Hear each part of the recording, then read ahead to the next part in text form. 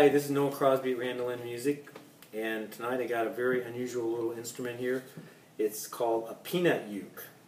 It was made for Bruno, 1920. As you can see, it is shaped kind of like a peanut, or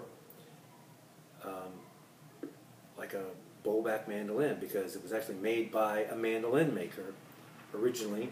The guy Nicholas Turturro, which I read some stuff from. The guy sounded very interesting. He made a lot of weird stuff, but this is really cool, and it really sounds amazing. It's all mahogany, so it's bent back, bent staves like a bowlback mandolin, solid top, Brazilian rosewood fingerboard, tuners. It's got the original tuners, maple and ebony binding around the sound hole and around the body.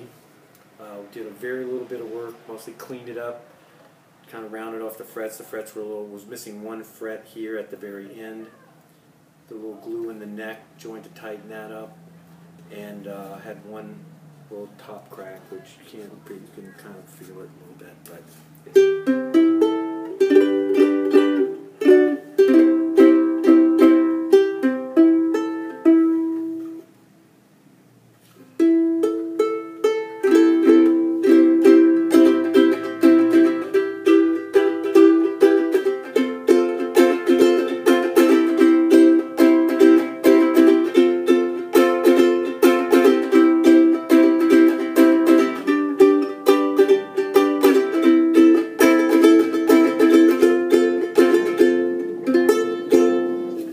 really a full little sound. It's amazing that this is a soprano. I think a lot of times you don't hear concerts this full. What a great idea, the bowlback thing.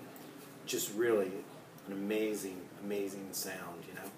So, thought you might like to see that. If you want to know more, contact us at randolin.com here in Burlington, Vermont, and see you later. Bye-bye.